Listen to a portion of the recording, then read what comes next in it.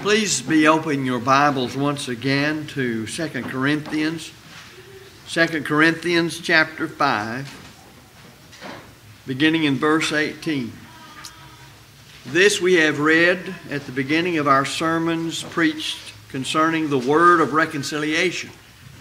We want to continue to do that because it gives great emphasis to the fact that no man can be reconciled to God except through the word, the gospel that is preached to us, that is set out in the Scriptures.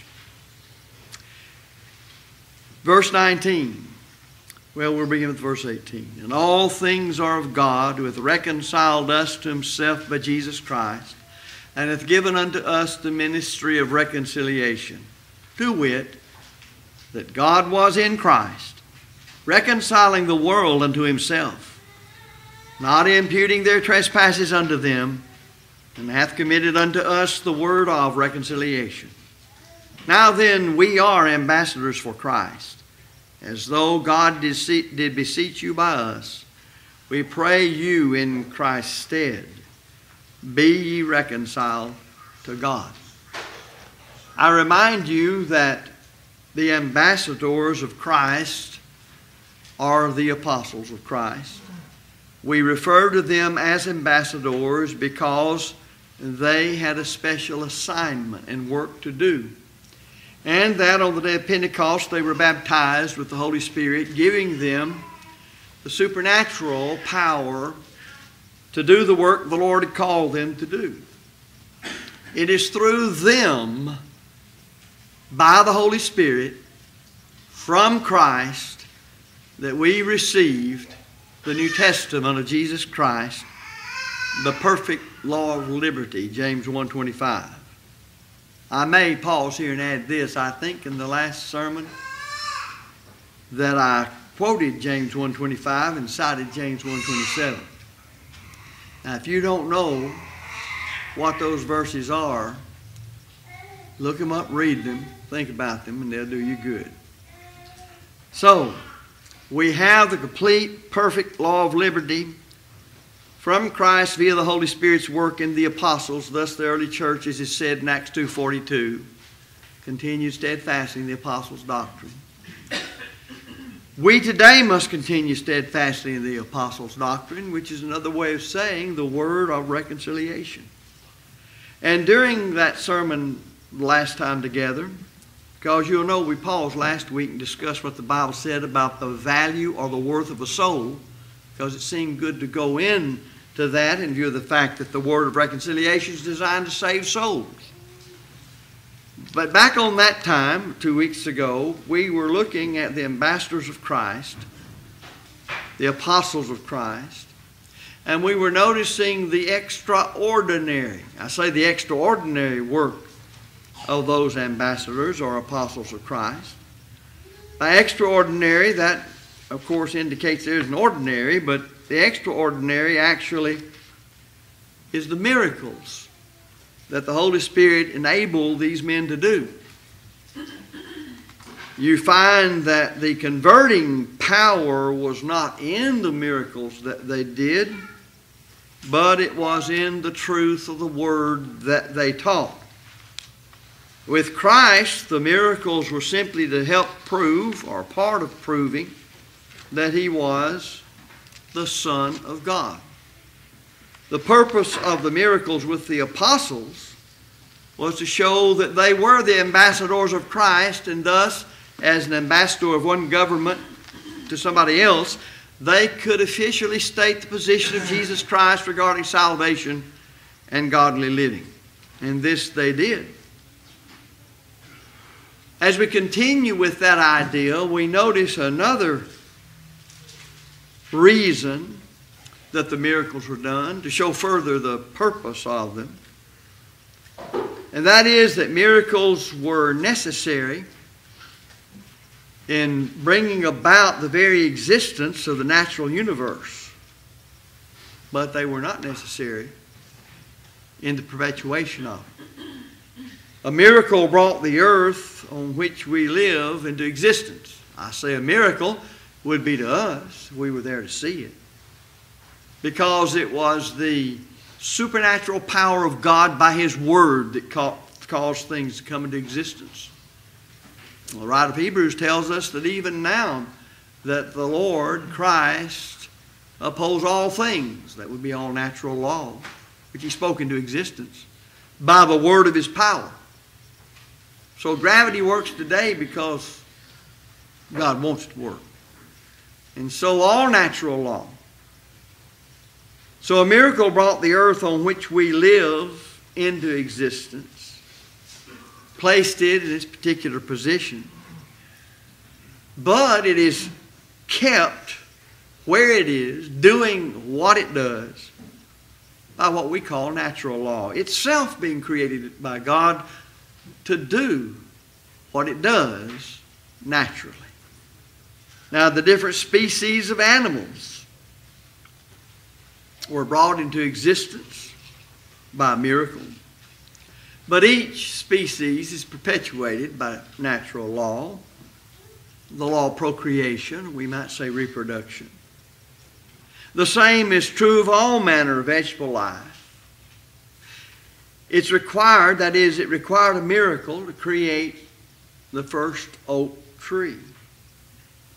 But all other oak trees have been perpetuated until this present time by natural law. And what is that natural law? That seeds will produce after their kind. And those seeds are the germ of life, which man, even to this day with his great medical and scientific advancements, cannot understand and does not understand. So it is true of the religious systems. The day the church started in Acts chapter 2, first Pentecost following the resurrection of Christ, it all started by a miracle from the Holy Spirit. But the church continues through the word of reconciliation, the seed of the kingdom, which is the word of God, Luke 8, verse 11. And like the seed of the oak tree, we can say that it has within it, that is the word of reconciliation, what we might call a germinal principle by which the church, the kingdom of God, the body of Christ, the family of God, has been perpetuated ever since, and there are no Christians. The word of reconciliation has not been preached, or the seed of the kingdom has not been sown or taught to the minds of men. After filling their place, that is miracles, in the infant stage, or we might call it the childhood stage of the Lord's church, then those miracles ceased to be needed. For when the whole New Testament was revealed and confirmed by miracle signs and wonders to be from God, no more need for it. They had done what they came to do. Paul discusses that when he's correcting the Corinthians due to their abuse and misuse of those miracles. For you see, they had no completed, written down New Testament in those times. And there Paul says, love or charity never faileth, but whether there be prophecies, they shall fail. Whether there be tongues, they shall cease. Whether there be knowledge, that's miraculous knowledge, folks, it shall vanish away. A lot of us sometimes wish it hadn't. But no, if we learn and get knowledge today, we have to go through the normal human processes of study. But then Paul went ahead to say, for at that time, the time he was writing, for you see he was writing part of the New Testament by inspiration of the Holy Spirit, which was a supernatural action. He said, for we know in part and we prophesy in part, but when that which is perfect is come, then that which is in part shall be done away. When I was a child, I spake as a child, I understood as a child, I thought as a child, but when I became a man, I put away childish things. Miracles belong to the childish part of Christianity, the infant stage of the church. That was the time when, if you're going to know the will of God, you had to have the miraculous gifts to do so. Those miraculous gifts were in the early church by the laying on of the apostles' hands. 1 Corinthians 9 lists 12 of them. The apostles had all of them, plus one, the imposition of hands to put any of those gifts in the church by laying those hands on members of the church. Again, I say, Paul yearned for the day when those things would cease and he'd have a completed New Testament in his hand. Paul never had a completed New Testament in his hand. Nobody else in the first century did. But it was revealed and it was confirmed to be from God, not from men, the will of Christ. And the early church understood that, Acts 2:42. By the miracle signs and wonders they did. Today we have the completed New Testament. James recognized that when he said, "And whoso looketh into the perfect law of liberty, he being not a forgetful hearer, but a doer of the work, this man shall be blessed in his deed." And that's our obligation, and that's what we're trying to do. For that perfect law of liberty is the word of reconciliation. With those things settled in our minds, I would like for us then to emphasize the converting power of the gospel of Jesus Christ. Paul said, "For I am not ashamed of the gospel, for it is the power of God unto salvation to everyone that believeth, to the Jew first and also to the Greek." Now, the power to reveal and confirm the word, as I said earlier and said 2 weeks ago, was in the extraordinary manifestations of the Holy Spirit. But I emphasize again, his power to convert us to Christ is found only in the words that the Holy Spirit, through inspired men, preached and wrote. And this is evident from all the cases of conversion under the ministry of the ambassadors of the court of heaven, the apostles, as recorded by Luke, himself inspired of the Spirit, in the historical section of the New Testament, which is the book of Acts. This fact sometimes, we might say, crops up incidentally. And a case in point is found in Acts chapter 5. A council composed of the high priest and his kindred, being of the sect of the Sadducees, who didn't believe in spirits or in miracles and angels, had commanded the apostles not to preach anymore in the name of Jesus or by the authority of Jesus, because they were preaching the resurrection of the dead, and that didn't suit them. Acts 4:17 and 18. And to this charge, Peter and John, apostles of Christ, 2 ambassadors, had said unto them, "Whether it be right in the sight of God to hearken unto you more than unto God, judge ye, for we cannot but speak the things which we have seen and heard," verses 19 and 20. And incidentally, that emphasizes the definition of what a witness is. You have to see and hear something. You have to experience it with your 5 senses in the physical body before you can be a witness. Obeying God rather than man, the apostles continued to preach and do signs and wonders to confirm the word they preached to be from God, not from men. And they did it by the authority or in the name of Jesus Christ. The results of all of this was that the whole city was stirred to its very depths. Wouldn't that be wonderful if that happened today? Fear came upon the church, and multitudes of men and women were added to the Lord through their belief and obedience to the gospel. The fame of their work spread to surrounding cities, and multitudes from those cities came into Jerusalem simply to hear the word of God. Now the high priest and all that were with him, understanding, seeing that they had been thwarted in their efforts to stop the spread of this new religion, to say the least, became indignant. And they laid their hands, as it were. They arrested the apostles. And they put them in the common prison. Acts 5 verse 18. But as one fellow has said, and I quote, "Man's extremity is God's opportunity." From a human standpoint, now think about this, strictly from a human standpoint, the apostles were powerless.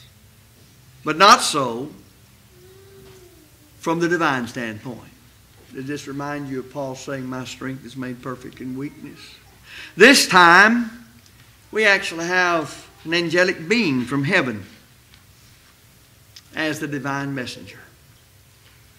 We learn that these angelic beings do God's commandments. They hearken unto the voice of God's word, Psalm 103:20. Multitudes of unsaved people at that time are in the temple there in Jerusalem. What all the angels know about the salvation of man, we don't know. But they are servants of God, and they flawlessly keep His commandments. And you can be sure, since they played a part in man's salvation, they were concerned about the salvation of man. And this angel desired the salvation of these people. He understood to some extent what was necessary, at least the extent of carrying out God's will for the reason God sent him there in the first place. Now, instead of going to the people, he went to the prison. And he opened the doors and brought the apostles out. And here's what he said. Go and stand and speak in the temple to the people all the words of this life. There's our words of reconciliation again, Acts 5:20. The words of this life are the words that give all spiritual life here and life eternal thereafter. And they are the words that the apostles of Christ have been preaching from Pentecost, Acts 2, and that had resulted in the salvation of thousands. Well, why preach all the words of this life? I want you to think about that. All, not some or most, but all the words of this life. Why do that? Listen, because a partial gospel will not save anybody. Man shall not live by bread alone, our Lord taught in His earthly ministry. Now listen to what He said. But by every word that proceedeth out of the mouth of God. Matthew 4 and verse 4. Every word in this Bible is for man's good, spiritually, and designed to lead him from heaven or from earth to heaven. Now, let me ask you, which part of the Bible would you leave out? Well, none of it. All Scripture, some of it, all Scripture is given by inspiration of God and is profitable for doctrine, for reproof, for correction, for instruction in righteousness, that the man of God may be perfect. That means spiritually complete. Thoroughly furnished unto every good work. 2 Timothy 3:16 and 17. Incidentally, this history teaches that the saving power, again I emphasize, because so many emphasize to the contrary, and that erroneously, is not in the extraordinary, but it is in what is ordinary to the church. Now, what is ordinary to the Lord's church? The study, the belief, and obedience to the Word of God. Now, that's what's ordinary to the church. You remove that and there is no church. The words preached by the apostles of Christ.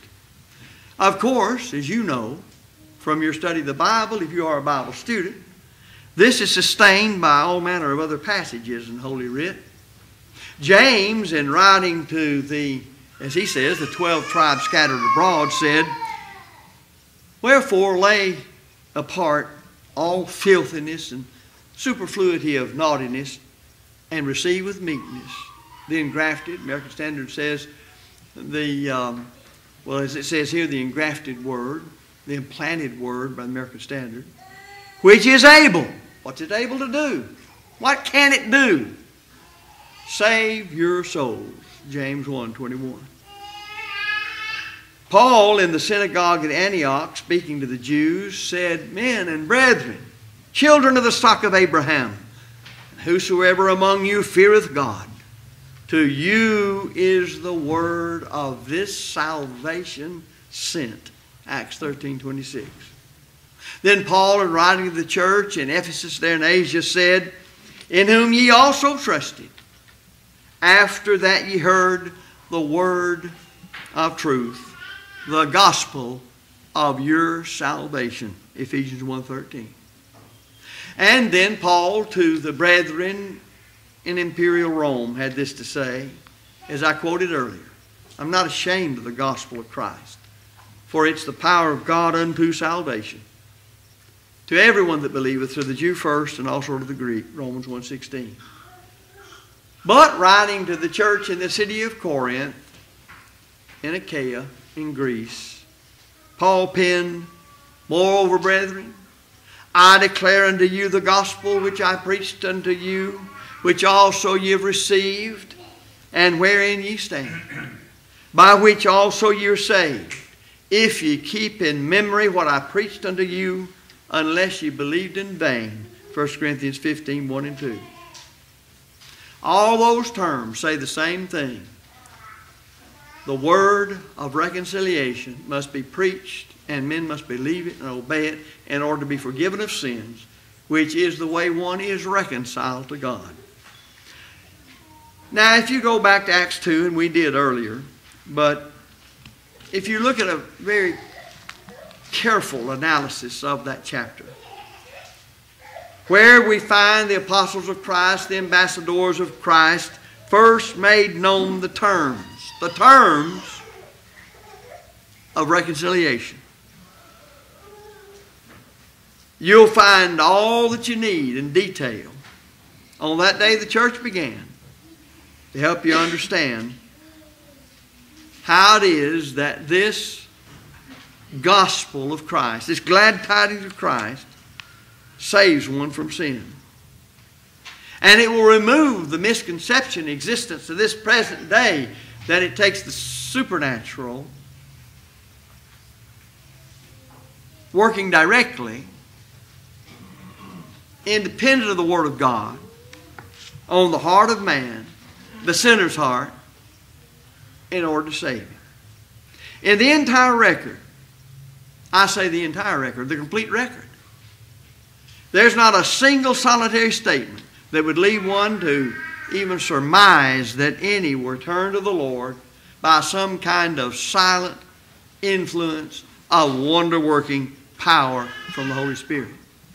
But, to the contrary, there is so much to show that the word spoken and heard brought about the great result, the forgiveness of sins through men that believed and obeyed it.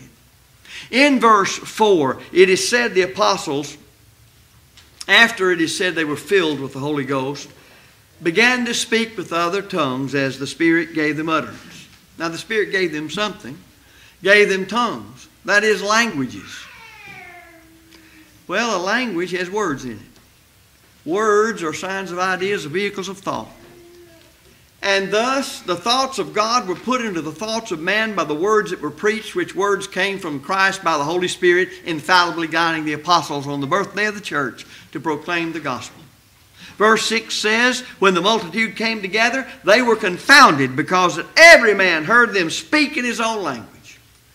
Well, he spoke words, and words conveyed the message. Verses 7 and 8 say, they were all amazed and marveled, saying, behold, are not all these which speak Galileans? And how hear we every man in our own tongue? Verse 11 says, we do hear them speak in our tongues the wonderful works of God. Verse 14 says, Peter standing up with the 11, lifted up his voice, and said unto them, ye men of Judea, and all ye that dwell at Jerusalem, be this known unto you, listen, and hearken to my words. Verse 22. All these miracles being done all around them. And he says, listen to our words. God made man a rational creature. We're spending time on Wednesday night on emphasizing the inward man, or the heart of man, the spirit. Well, part of the heart of man, one component part that makes you what you are, is the fact you're an intellectual and rational creature. All of our computers are really patterned after the way man works. And too much of them are like most men are, garbage in and garbage out. But with us, we're to receive with meekness the engrafted word which is able to save our souls. Intellectually, we contemplate it, we think about it, we understand it, we draw conclusions, and with the will God gave us, we act upon it or reject it. Verse 22 says, ye men of Israel, hear these words. Verses 36 through 38 say, therefore let all the house of Israel know assuredly that God hath made that same Jesus whom ye have crucified, both Lord and Christ. And the Scripture says, because those people understood those words, now when they heard this, they were pricked in their heart. The idea of heard there means they understood the message. The words brought the thoughts of God to them about themselves, about the way of salvation. The way of reconciliation is in the word of reconciliation. And they were pricked in their heart. Their conscience hurt them. And they said to Peter, and to the rest of the apostles, Men and brethren, what shall we do? Then Peter said unto them, Repent and be baptized every one of you in the name of Jesus Christ for the remission of sins, and ye shall receive the gift of the Holy Spirit. Verses 40 and 41 say, And with many other, not miracles, not extraordinary events, but with many other words did he testify and exhort. Words that testified and exhorted. The meaning of those words gave forth the evidence and exhorted them, urged them to act upon the truth that was preached, saying, Save yourselves from this untoward, this crooked generation. There was something for them to believe and something for them to do. Save yourselves from this untoward generation. Well, they couldn't do what Jesus did. He lived a sinless life, tempted in every point like as we are. Thus, He's the sacrifice for sin on the cross of Calvary. They couldn't do that, but they could hear the word that proclaimed Christ and Him crucified. They could hear the terms of pardon set out in that word that would allow them to appropriate the blessings of what Christ did for them on the cross. And dying for them and shedding His blood for the remission of their sins. The blood of the Testament. You know what that means when He says the blood of the New Testament? It's the blood of the word of reconciliation. It makes it efficacious. It makes it powerful. And thus then they gladly received His word. They that gladly received His word were baptized. And the same day there were added unto them about 3,000 souls. Now there's a simple plan of salvation. Why confuse it? Why compromise it? Why only preach part of it? The totality of the plan of salvation is to hear the Word of God and from those words understand how to be reconciled to God. To understand God's part in our salvation that we can never do for ourselves, and understand our part in believing and understanding how belief is formed. And then there are terms of pardon that in that gospel we understand how to be saved. We understand the terms of pardon that we must meet. And one of them is through the Word we're brought to faith, confidence, trust, belief in Jesus Christ, the Son of God, that leads us to obey Him. Where He's commanded all men then everywhere to repent, Acts 17:30. And following that repentance, they're to confess their faith in the Christ, Romans 10:10. Now and then only is one qualified before God to be immersed in water by the authority of Jesus Christ into the name of the Father, Son, and Holy Spirit to obtain the remission of one's sins. And there, in a short space, about 13 times, it is said in some way, words were spoken and words were heard. In the midst of all that extraordinary work of the apostles of Christ, there was the word of reconciliation that those miracles had confirmed to be from God and not from man. The apostles spoke as the Holy Spirit gave them utterance, and it was in this way that the Holy Spirit led so many into the kingdom of God that day. For the Holy Spirit was revealing them the words of Jesus Christ, who is the Savior, He who purchased the church with His blood. Notwithstanding the extraordinary manifestations of the Holy Spirit on this occasion, those who were charged with having crucified Jesus with, Peter said, wicked hands, were by now divine power in the gospel preached and heard and understood, turned, as the Bible says, from darkness to light and from the power of Satan unto God. All through the words of reconciliation, understood, believed, and applied, and the terms of pardon met, and people being baptized for the remission of sins, and added to the church Jesus purchased with His blood by the Lord Himself. Therein to serve Him faithfully, by study of that same word, and learning how to be Christians, nothing more, nothing less, nothing else, just members of the blood-bought body of Christ.